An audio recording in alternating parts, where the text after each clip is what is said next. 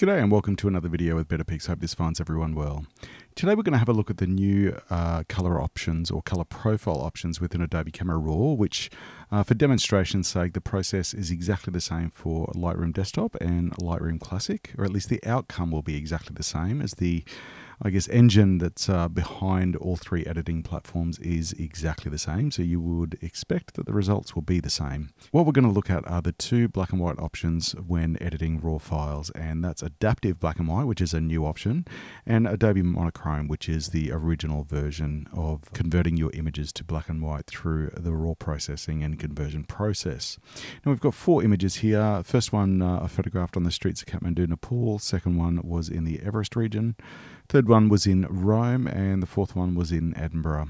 Now, all of these images have had no edits applied to them. These are as they were straight out of camera. You can see some of them are exposed a little bit dark, some of them are exposed a little bit bright, and some are exactly the same as I wanted them to be. So yeah, there'll be a good mix of images to have a look at. The beauty of the color profiles within Adobe Camera Raw is that you can select all images and make bulk adjustments at once. So if you're converting a number of images, you don't need to do it individually, which definitely saves time and improves efficiency. Now the first one you can see we've selected all four of those images and converted them to Adobe monochrome. Now this is a pure conversion to black and white. It doesn't apply any adjustments or supposed corrections that are detected by Adobe.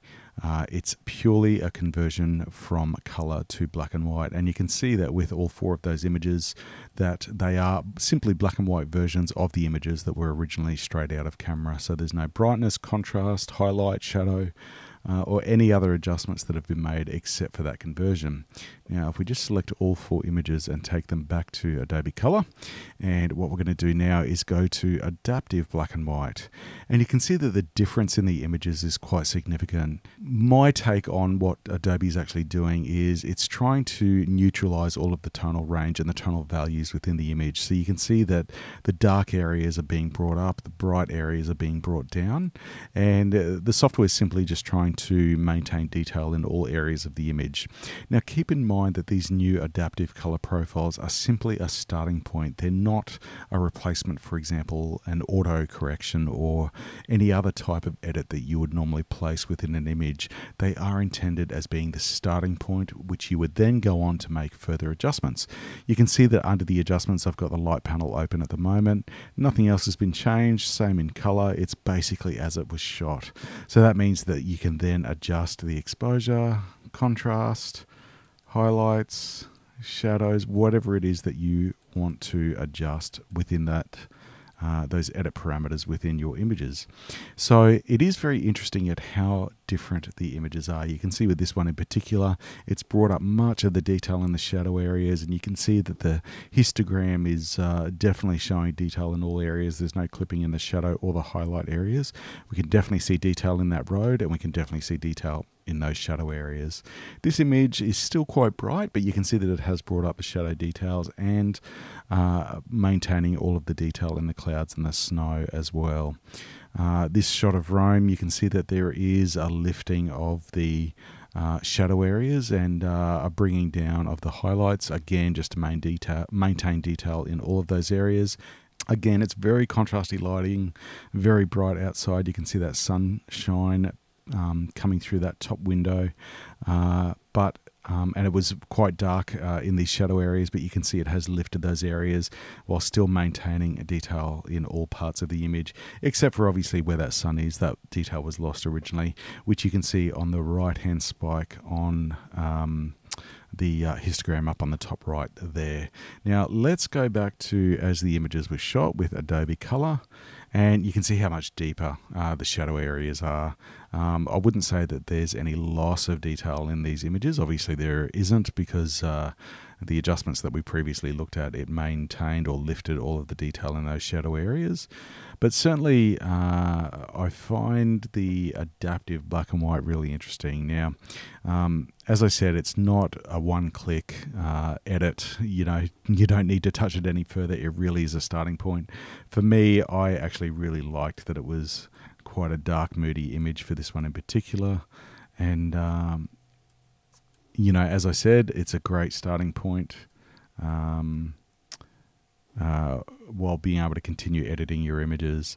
Now, for me personally, I'm still leaning towards the original black and white conversion with the Adobe monochrome. I think as long as you keep in your mind that it really is a starting point with this new adaptive color profiles, then you're going to basically be at the forefront of remembering that, okay, this is the conversion to black and white. It's a starting point. I can now go through and apply the contrast and work with the highlights and the shadows and work with where my attention is within the image and what can I do to maintain that attention on the part of the image that I want people to maintain their attention to. So keeping in mind that it is absolutely just a starting point, I think you're going to be totally fine. But it certainly does adjust the appearance of the image quite substantially when comparing it to the traditional method of converting it to black and white. So look, I think these tools are getting better and better every time we see a new version come out, and they certainly finding their way into some parts of my workflow. There's parts of new features or new feature sets within the Adobe suite that I'm not using. I'm still using traditional methods of editing, mainly because I'm just simply finding that the results I'm getting are closer to what I'm hoping to achieve with my images. Having said that, it's good to be aware of the new features and the new methods of doing things, and rolling with them and incorporating them into your edits if they are of benefit to your edits and the final results. So look, really interesting. I think, again, that adaptive black and white I'll maybe use in some places. I'm still certainly achieving the edits and the looks that I want to with my images, but keep in mind that the traditional method of transferring or changing your images to black and white, the initial results that you'll achieve when you do that conversion is far closer to how the image originally looked versus the adaptive black and white color profile, which does see the software attempting to increase detail in shadow area, maintaining detail or reducing or lowering the brightness of the highlight areas, and giving you a more neutral image to work with from a starting point. So it's very interesting, and I think we'll see more improvements and adjustments in the future. Let's wait and see. Thanks so much for stopping by. Hope you've enjoyed this video. As always, any questions are welcome, and we look forward to seeing you next time. Take care.